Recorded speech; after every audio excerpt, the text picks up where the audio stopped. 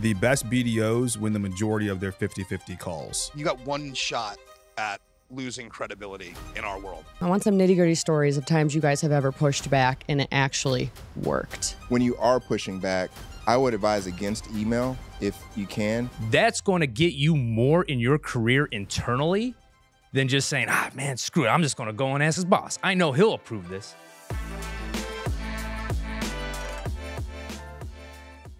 I heard Chris has a present for Ryan, and I want to see what it is. You know, I love a good graphic t-shirt for all my loved ones. And I saw this online, and I knew it was for one and only Ryan Kroger. So there you go, brother.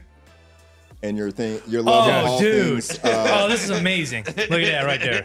Freaking the sheets. That's it, baby. Your love and affection for Microsoft. And all things Excel. The Excel he's had since 1999. Yeah. They'll make a graphic tee for anything, won't they? Absolutely. This is amazing, man. I didn't even know they. When he started This is inputting in cool. Excel, you used to have to call Bill directly and tell him what you wanted typed in. That's an ode to your spreadsheet there with all your thank deals. Him and Bill went to much. school Chris, together. This is awesome, man. Thank You're you the man. very much. This is perfect. That's awesome. Freaking the spreadsheets, baby. Welcome, everybody, back to the BDO Show. This is a podcast for passionate BDOs wanting to level up their game with advice and stories from these battle-tested BDOs. We are here in Tampa. I am Emily Detour. I am with my fellow co-hosts, Chris Hackney, Sterling Birdsong, Ryan Kroge, and Alan Peterson. We are so excited to be here today. At the beginning of each episode, I'm always going to remind everybody to like, subscribe, and share, and go ahead and send over topics to the BDOshow@gmail.com. Okay, BDOs, it's story time. And no, I am not talking about the time Sterling tried to finance a zoo. You'll have to go back to episode 3 for that. I'm talking about the story that your borrower has in their head, and they may need that extra boost to finally get it onto paper. Rapid Business Plans is a known and trusted partner that can help them do just that. Whether your borrowers are working towards acquiring a business, starting one up, or expanding and making moves, within just a few short days, Rapid Business Plans will deliver powerful, fast, SBA and USDA ready business plans with projections and assumptions. If they need an export business plan for an ITL loan or a feasibility study, they have you covered there too. We know this process is not a walk in the park, or should I say zoo. Let the Rapid Business Plans team take some of the wild out of the process so that your borrower's vision and passions can come to life. For more information or to get acquainted, email Bethany McClellan at bethany@rapidbusinessplans.com or click the link in the show notes. All right, today's episode, we are going to talk about pushback. Is it a hill worth dying on? And I'm going to start with Sterling. There is certainly an art to pushing back. You do need to know when to do it, when not to do it. But I can tell you that the best BDOs win the majority of their 50-50 calls. And so how do you win those 50-50 calls? You have to understand what the pain points are. You have to understand why, if we're talking about credit, for example, why maybe a chief credit officer wouldn't feel comfortable with a structure or why they wouldn't feel comfortable with a guarantor. And you have to be able to position things in the right way to make it look in the best light possible, while at the same time telling a narrative that is not far from the truth, right? You have to be honest, but at the same time, you have to learn how to spin a little bit so that you make sure that you are showing the side that you want to show. Right? It's almost like when you're taking a picture, right? You have a good side and a bad side, right? Like, get my good side.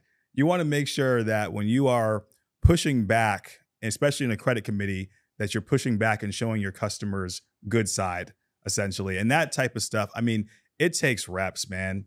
And that's why I said this is really more of an art than a science, you know, and a lot of it actually comes down to your individual bank and knowing your internal gatekeepers, if you will, that are the ones who are essentially keeping you from the pile of money or keeping your customer from the pile of money at the end of the rainbow, right? So understanding who you need to speak to in a certain way. You know, some people like to be spoken to very friendly. Some people maybe you have to be a little bit harsher with, you know, but that's how you kind of learn how to push back in an effective way so that you can get results. Because that's what it's really all about at the end of the day. Again, winning those 50-50 calls and making sure you can actually close a deal for your customer. Yep. And not only knowing when to push back, but how to push back. Because you can win every single time pushing back. You might not get the deal done, but you could have deepened that relationship with that decision maker within your own bank because of the way you pushed They back. respected the way you pushed back. They saw that you respected their position. Because a lot of times in a lot of financial institutions, everyone thinks, especially as salespeople, everyone thinks the BDO is the top dog, right? And that we've got this massive ego, and a lot of them talk down to people. And your tribe is the most important part of us getting deals done to begin with. So you want to talk to whoever that decision maker is, whoever that person is in your tribe that you're having this pushback with respect, number one. Number two, you got to lay your case out. Like you said, know how to push back, know when to push back. And God forbid, if you get to a stalemate and you still think that this is a hill we're dying on and you go up one level, don't do it behind their back. Mm-hmm. I always ask permission. If I have a credit team lead like we do and we disagree on a deal, I am not just going to turn around and go above his head.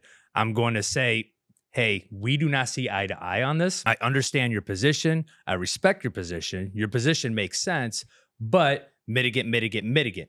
Do you mind if I go up one level and have this conversation? And in fact, do you want to be in on that meeting when we have this conversation? That's going to get you more in your career internally than just saying, man, screw it. I'm just going to go and ask his boss. I know he'll approve this. No, you're not going to get anywhere because you're just going to burn that bridge with your credit team lead who sees the majority of your deals and probably submits the majority of your deals. And you just damage that entire relationship. And the same goes with closing, too. You never want to make it adversarial. Exactly. Right. Definitely. You don't want to want give them a escalate reason to want to make your life difficult. You got one shot at losing credibility in our world.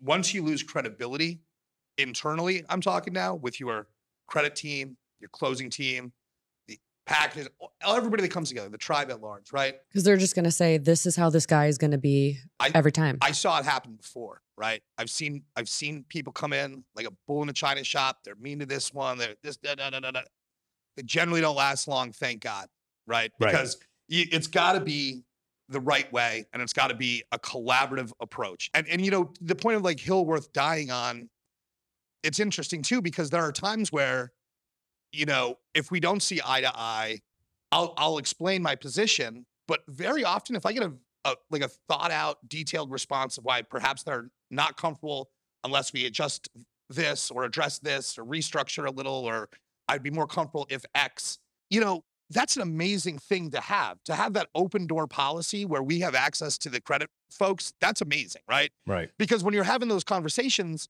you kind of know where they're at. And if they're not agreeing with your seeing eye to eye, that's all right. You know, no one's going to blame you for trying to get a deal done, right? You're sponsoring the credit for a reason. It must have some significant strength that you believe in. You believe in the story, and that's great. But when they're not so willing to do a deal based on whatever, be open-minded and really think about it. So there's been times where I'm like, you know, that's a good point. We should actually do this way. Thanks for the heads up on it. Or, you know, we're not comfortable with this at all.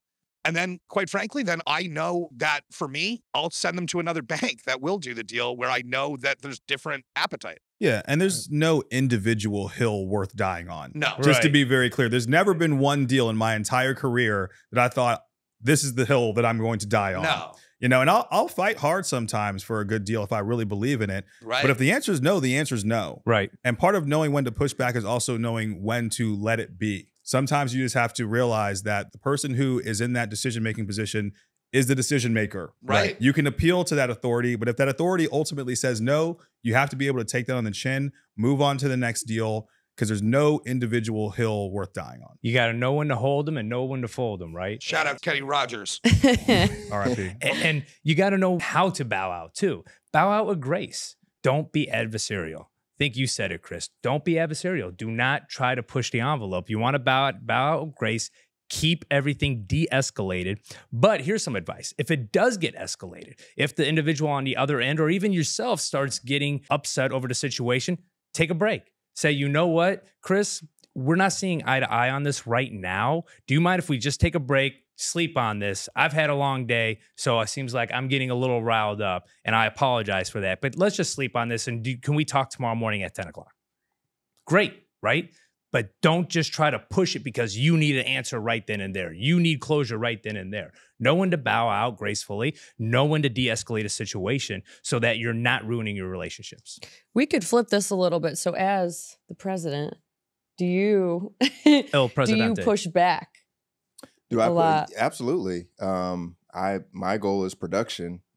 First and foremost, and obviously equally as important as credit quality. If it's a deal that makes sense, because I'm recent as a lender and I know we've done similar deals, it's a delicate dance. I wouldn't advise this for someone newer in lending or newer in their career, but if you're maybe 2 or 3 years in, you can reference similar types of transactions. There's a way you can craft your email or have a conversation where, hey, this was a liquor store acquisition, kind of similar cash flow. They call it precedent in the legal world, exactly. right? So you can reference some precedents without saying, well, you did this, you should do this one, right? Right. And make sure the deal's paying.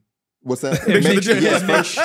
Make sure they're current. So they're paying. And make sure that they're paying. But I have to be, in my current, more selective in pushing back, because it's not just me and all the lenders and Sterling, right? I have underwriting, closers, so I can't be pushing back on everything just because Sterling wants his deal done, right? So they're all going to be like, well, Chris just cares about the lenders.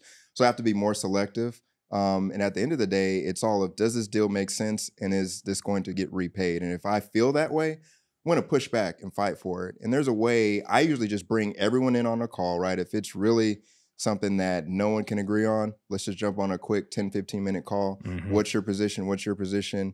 How can we come to some sort of compromise? If we can't come to a compromise, then maybe we agree to walk away from this deal too. So I highly advise, when you are pushing back, I would advise against email if you can, because again, you want to eliminate the kind of leading into tones in email and someone assuming what somebody meant. Yeah, how you're saying something. I would say, hey, can we jump on a quick, like Krogi said, or Ryan said, hey, I'd like to take this a level up. Would you like to be in on that call? That way you're having a conversation. You can build some rapport when you start the conversation, Absolutely. right? It's not just, here's why we should do this deal. Here's why you don't say we should do this deal. Here are the mitigants, and you send an email. Who's really gonna say, yes, you're right, after they already said no? Right. So jump on a call. Like Sterling, we had one earlier this week. We were trying to structure it a certain way. I called it a firing squad deal killing session, but it turned out, well, Sterling's a great lender and salesperson, and it ended up getting the deal approved in a call, which I thought, God, this is never going to work. It did seem like that call was set up just to kill that deal. And I knew it was. I'm like, oh, how do I motivate him after? Like, he's going to be so down. But Googling motivational quotes. But yeah, but the way that he pushed back and we pushed back, we made them see why this was a strong deal, and we got to a compromise of, okay, we need to reduce the leverage if we can increase seller note, if we can get more cash in. Yeah. But because we had a conversation, had we just sent an email around, I don't think that deal gets done as presented and just going back and forth via email. I don't know how you feel. So here's just a little quick tip for anybody who's presenting in front of a committee. Whenever you start getting these like little tangents that the chief credit officer and things want to kind of maybe take you on, make sure that it's okay to go in those directions as long as those directions are leading you away from the no. Right. Because if it's a situation where all of a sudden they're like, well, maybe a seller note would be better for this. It's like, you know what? That's a great idea. I think a seller note would be fantastic in this transaction. I think we have a quorum, and is the loan approved now? I couldn't believe it. I did actually do that too, because there was enough decision makers on this private call where I was like, this is actually, do we have a quorum here? This is all loan committee. Can we just approve this now? Like the day before loan committee happens, I'm like, holy Sterling. Yeah. But I do that sometimes where it's like, I see the glimmer of hope of how something can get snatched from the jaws of defeat. And there's maybe a way that they're willing to maybe restructure it, and I'll just go right down that road because it's better than to know. A good thing too, I would advise too, if you're newer on, and we're talking about pushback specifically now with your credit partners and decision makers and that part. Always be armed, right? Like have actual documentation or source data, or have something. Like when you have an opinion of why, yes, I see what you're saying, but actually, based on this, it's not really quite that way. You know what I mean? And just be able to have an educated response. And if you're not ready to give an educated response, take the Ryan Krogi advice and sleep on it, right? And wait until tomorrow, but stay up all night doing your research because you got to win that deal, right? always come with the receipts, man. Always bring the receipts. You got to have them. And pushing back in general, right? There's times where I have to push back externally, right? Because a referral partner perhaps that we've got a great relationship with maybe has a deal that doesn't work so well. And, you know, pushing back to those folks is interesting.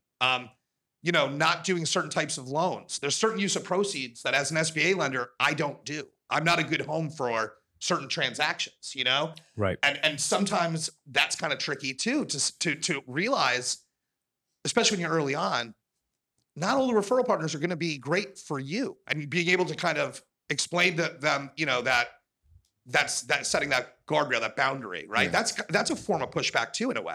Right. I also wanted to take a step back. We're pushing back internally. You want to push back informed, right? Yeah. A lot of times the BDOs that struggle, they push back with just highlighting the strengths that were already identified in the memo. Right. That is not going to change that credit officer's mind. They already know the strengths of it there. It's written out. If you're saying, oh, this deal has great cash flow or this one strength and everything else is bad, you have to address the risk or the weaknesses and the mitigants for that and say, hey, here's how I got comfortable with it. I understand that liquidity is light, but I did structure this with some working capital. And did you know, just to remind you, there's working capital baked into the deal from the seller that would help with the post-closing liquidity. That's great advice. Tom Zernick, right? Guy that we all like a lot. I mean, you know, he taught me when my first committee presentation was coming up, he talked to me the night before, and he's the best, right? And he's like, listen, man, like, don't pitch the deal in committee. We know you think it's a good deal because you sponsor the credit, you know? And I go, no, I know, I understand. And he's like, I'm just giving you some advice, like, just because, you know, we're going to have a higher chance of just keeping it short to the point, address the negatives, bring up your mitigants, explain, you know, justify those mitigants, and wait. He's like, should we say what mitigants are too? Did we? So mitigants are things that de-risk the situation, right? It's like, yes, but is a really easy way to put it. So even if you're not involved in commercial lending and you're tuning in from Vesuvio's Sports Bar in Wilkes-Barre, Pennsylvania. Shout out Vesuvio Sports Bar, Wilkes-Barre, Pennsylvania. Thanks for tuning in. So mitigants are like your yeah, but. So when they go, hey, you know, the loan doesn't have, you know, post-close liquidity, yeah, but we got the spouse to guarantee and they have ongoing outside income that's pretty significant. That's a mitigant, right? You know, and so when you have like those yeah, buts, that's kind of what mitigants are. But anyway, the advice that was given to me was like, your first committee, dude, like, we get it. Like, you want to do the deal. You're a lender, you sponsor this credit, you know, don't come in there and explain to the chief credit officer in open forum of like, well, we got to do it because of this, you know? So that was kind of funny. And sometimes in those credit committees too, I mean, I haven't been in a credit committee in a long time because we have single sign-on authority in the last 8 years. Yeah. But for the internet. Ones and zeros, the internet. We're all about efficiencies over here. I'm just saying. Drama.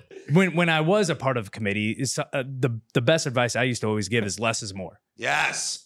Give the meat and potatoes, explain your deal, explain why you like it, and explain why it should be done, and then let the conversations go. And when there's conversations at the table, don't just force yourself in there. Let them come up with the realization themselves, and don't answer anything unless the question is directed right at you. When you talk too much, too, you can tank your own deal. You can definitely tank your own deal because you're giving too much information out there, and they're like, wait a minute, and you're just giving them more ammo to shoot holes within it. Less is always more. You mitigate the most obvious weaknesses. Right. You highlight the strengths. The 5 C's of credit, let's get comfortable there. Right. Exactly. How do they make a buck? Explain. And then that's it. And you say, that's my deal. Yeah, and let them have conversations. I love you brought that up because I've definitely been like trying to and they're just like, wait a minute, they do what? And I'm like, you know. And meanwhile, I'm looking over and the sales side of the committee, so a bank president and sales, they're all like, ow, and I'm just like, have you guys ever like maybe gotten a suggestion from your credit committee and you were like, I don't like this suggestion, but the vibe is off today, so I'm gonna take it, accept it, research it, come back with more information and see if they can change their mind? Have you ever done that? All the time. Yeah, absolutely. Like the vibe is off completely, or like something's weird here. So in our shop, you can tell what meetings the exec team is coming out of. Based upon the reception of the credit.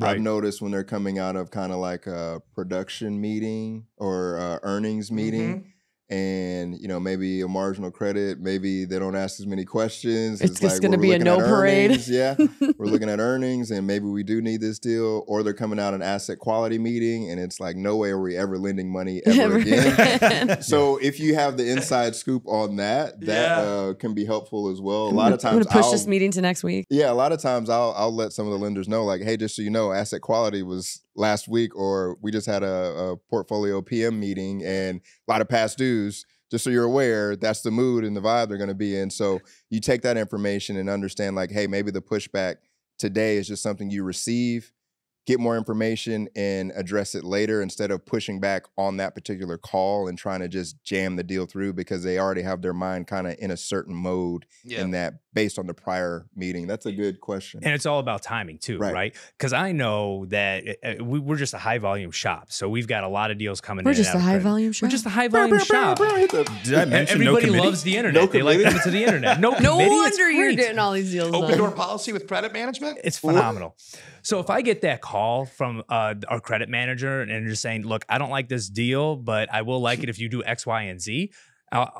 At the end of the day, I know I'm not going to get much if I try to push him back, because it's the end of the day. It's 4 or 5 o'clock. He's probably been jammed with deals all day. He's been saying yes or no all day. I know the state of his mind is just, he's probably not looking at it right. I know I can mitigate it right then and there, but I also know first thing in the morning, he's going to be a lot more fresher, a lot more open-minded, a lot more receptive to my mitigants and my feedback. So I'll say, yeah, you know what? Let me take it. Let me think about it for a minute. I'll think about it. And do you mind if I get back with you tomorrow morning? 99% of the time, it's like, yeah, no problem. So I'll call him first thing in the morning. You guys have probably learned a lot from like wives and girlfriends too. Oh, I've been married this for pushback, 24 years. Like, is an art because of women. Let me tell you right now. Like, I'm give you guys no credit. I'm going to give it all to the females. My next question I will co-sign on that. That is for sure. You will. I want some nitty-gritty stories of times you guys have ever pushed back and it actually worked. Like, do you guys have a specific loan in mind where you were like, I'm not going to die on this hill, but I'm adamant? I pitched a deal to committee on a site visit for the same business in the Detroit airport in the winter. It was in Toledo, Ohio. It's a nice airport. Oh my God. Everything in Detroit is perfect, people. We all know this now. You guys might remember this. It was right around Valentine's Day. I pitched it in committee. It was a big self-storage deal I was doing in Toledo, Ohio. And I was going to pitch it in committee because I couldn't wait. I couldn't wait another week to meet with them. So I took a boat in the snow. I don't own a coat because I live in Florida now and whatever. You're like, I'm poor. I need this coat. I need a coat. And I thought, you know what I'm going to do? I'm going to show them. I'm so hardworking. I'm going to take a video call in the snow at the airport. They're going to have to approve the deal. You guys were on the call. They were uncomfortable because it was, the structure had like a bunch of, it was a really sophisticated structure for a 7. It was like some GP, LP, like investment play and whatever. And I'm trying to explain all that, like, from the airport, right? Shivering. And they're like, Al, we're going to have to talk about this next week. Like, we think there's a deal here, but this is like unreasonable. Like, you look like you're in pain. You're in a blizzard. Yeah. I'm like, I got to get on the plane in 10 minutes, but I'm taking time to talk to you. Right. And it was funny because I remember texting you guys and saying, I guarantee you I'll get this approval next week. I guarantee it. So I took that extra time and really sharpened up a little bit. And you then actually said it would close by a certain date too. And you put a wager on it, and it closed, shortly thereafter. I made a wager. Yeah, we closed that one fast. No approval too. Yeah, we got the approval closing fast. But, that's an example though of kind of where pushing back worked. Like I wanted to do it in that moment. But then when I came back with all the detailed information, I got a legal opinion on the structure that it was in fact eligible. There was no issue. That's really all I needed. You know what I mean? But it was hard for me to figure that out while I was trying to oversell my work ethic. You know what I mean? Yeah. So long story short, go get frostbite and the pushback will be accepted. Now my next other piece. I got an answer for that. Well, go ahead. Oh no, go. I mean, I go, had an because answer too. It's not just the Al show. Yeah. Yeah. I see. I thought it was though. I thought it should be. It should be soon. For that sports bar in Pennsylvania, it is. Yeah. Vesuvio's Pizzeria and Sports Bar. We got a location in Drums, Hazleton, Wilkes-Barre. Hit me with that air horn. Oh my God. Hit me with that air horn. Are these real town names, or are you just making them up? These are my homeboys I'm talking about. This is real stuff. Oh, this is real. Oh, okay. Shout out to Donald Sabatino. They're broadcasting. Yeah. I get better stock tips from my pizza guy. You guys got to meet Donald. We'll talk about that another time. Bring him on the show. I can't think of like a deal, but I'll push back on things in our process or closing items or underwriter kind of conditions that don't make sense. Yeah. because I know my SOP. Like I'm on top of my stuff. Oh man, I can And do so a if whole you're show on asking- You know that. your Yeah. SOP. You know your SOP until you don't, because it changes. It does, but I'm pretty sharp at that. And when you're asking for things that don't make sense or aren't required, or you put it in there, I said, no, I'm going to push back. This is not required. Doesn't protect the bank, underwriter doesn't asks this protect many the bank. questions. I ask this many questions. Right, it's that. But there's also, for one example, we were sellers tax clearance letters, which Anna Eric, I hope you're listening. When she was at our bank, I said, for 2 years, I fought her on why we needed this. I don't know if y'all remember. I remember this. that. I remember that. And this was a hill This I was was willing to 2-year die fight. on. This was a hill. Bro, we were every getting single all of time. our deals were getting jammed up with that. No matter the size of the deal, what the working capital included, and it didn't make sense. I said, this is not jeopardizing our transaction.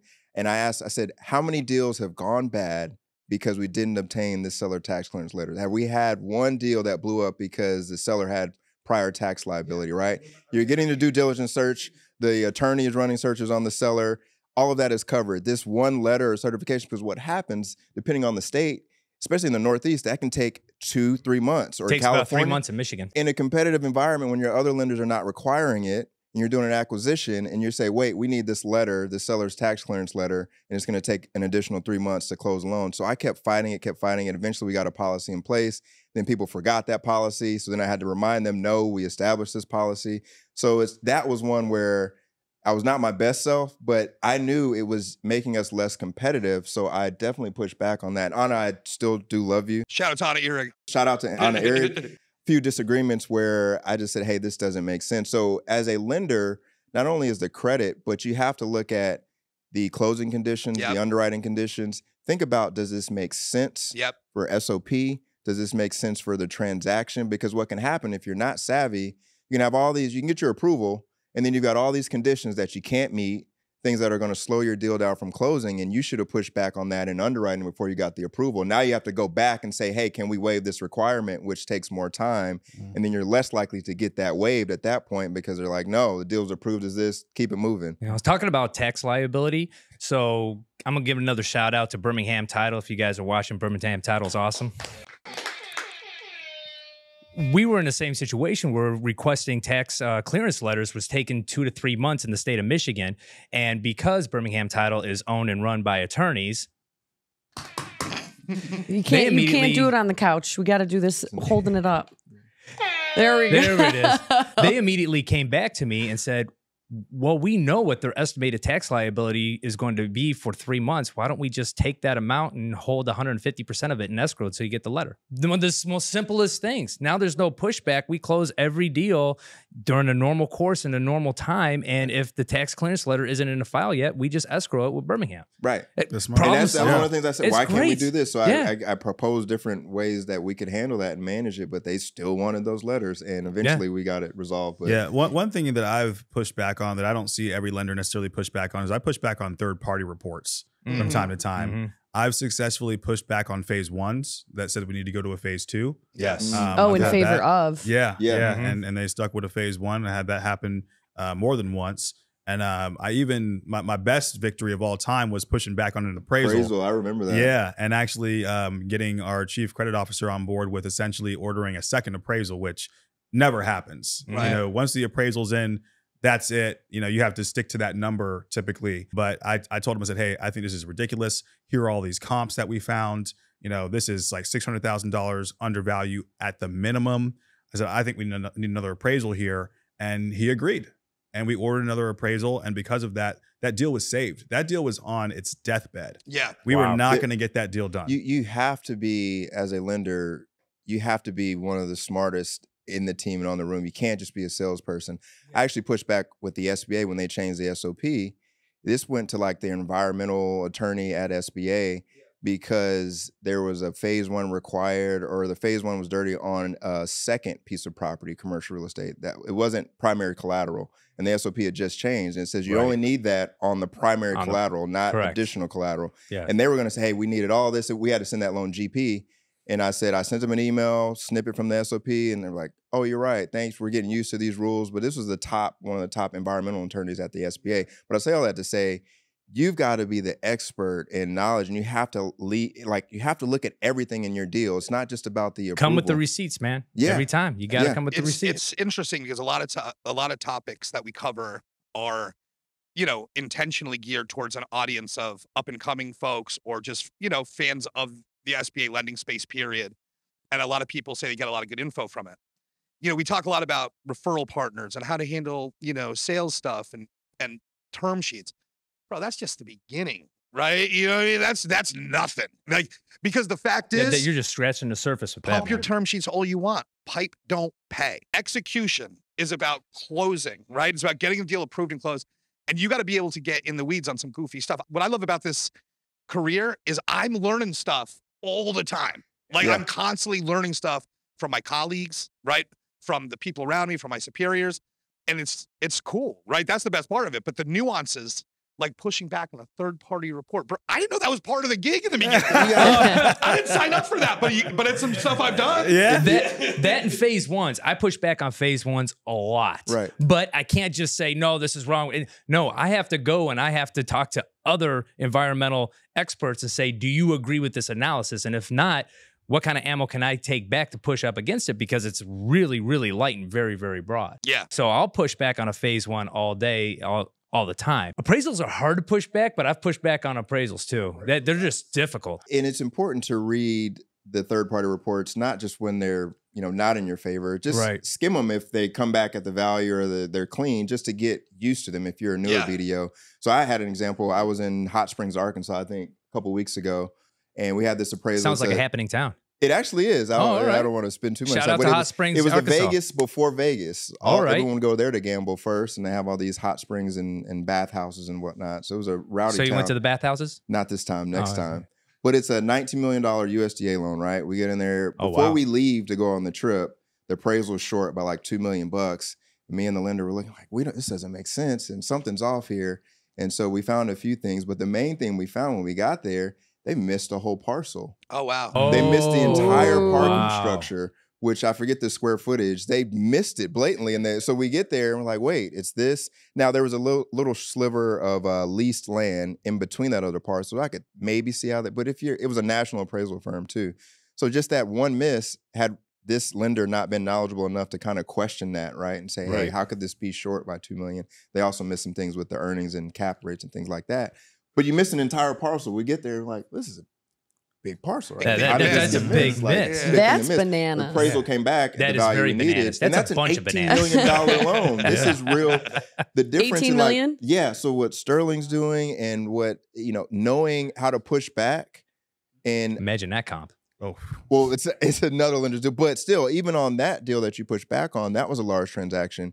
When you're able to push back on third-party reports, that's the difference between maybe a $20 million a year and a $30 million or a 40 and a 60, right? It's those little things that if you can be knowledgeable enough to push back on some of those third-party reports, you can get those deals across the finish line. It's already hard enough to get the deal through term sheet, win the deal, get it through committee, or get it approved by your credit officer. Don't do yourself a disservice by losing out because of an appraisal or third-party report that you didn't really review. Yeah. So I've got a story where getting creative and pushing back, not only won the deal, but got you the retap, the double tap on the deal, for to say.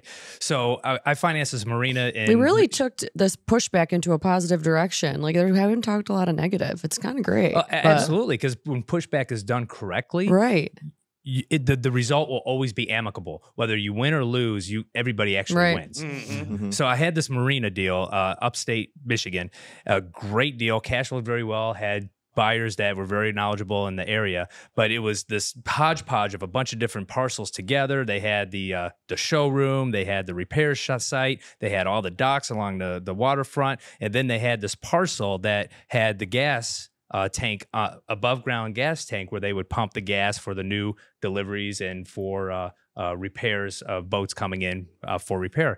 And everything came back fine. The appraisal came back within value.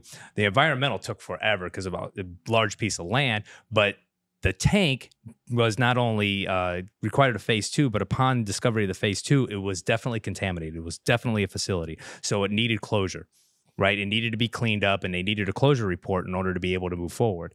So I'm not about to let that kill a $5 million deal, right? And this is a nice parcel of land too, because it's waterfront, it holds all the docks, so it's worth a lot of money. It's worth about $1 million. So instead of pushing back to the environmental company, because I knew that was a losing battle, because the place is definitely a facility with a gas tank that's been leaking, definitely an issue. So I went back to my credit manager. I said, what if we just carve that entire parcel out? Because they've already delineated and figured out where the contamination is, and it's nowhere near the edges of the parcel. So let's just finance everything else, see if the seller will put a lease in place for that until they get the closure report, get it cleaned up, get a new tank, and then when they come back with the closure report, we'll finance that. It was beautiful. Man, got it closed. That's brilliant. And right now, it took 2 years to get rid of all the contamination, to get a brand new tank, get it all repaired, and get it back up and running. But I've got $1 million deal on credit right now for him to actually acquire the last parcel. Do you know how long ago Ryan spent that money? 2 years? That commission check's been gone, It's baby. been gone. I got 4 daughters. You know, it didn't take 2 months for that commission check to be gone. I guess so. The moral of the story is, and I've been waiting to say this, I'll hold the button up for after I say it, is you catch more flies, or you catch more... Catch more flies? You catch more flies with honey, but you catch more honeys being fly. Yes, honey. Hit it. Yo, I almost messed up. I haven't heard that second part. I'm going to have to cop that. You haven't? I haven't. Where's the SBA risk god when you need him? Man. Upstate New York. SBA risk god. Guys, this was an easy episode. This was so easy for us to talk about. I love that. I love topics like this. Again, everybody, thank you for being with us today. It's topics like these that keep these guys going. It's topics like these that are going to constantly educate every single BDO, new or old, and not even age-wise, just whenever. Did you point at me when you said old? Because he's old. You're not. Wow. Shots fired. Oh my goodness. Mr. Excel over there. I am a young You Gen can get me X. back at some point. You can get me back. I am Gen X, but I'm a young Gen X, all right? But we just want to thank you guys for being with us. We have a couple more episodes coming to you from Tampa. So thank you for being with us. Go ahead, like, subscribe, send over topics to the BDO Show at gmail.com. I'm getting roasted. I know. Shout out to Gen X. Shout out to Gen X. I know he's Hit the on. button. Gen Xers, baby.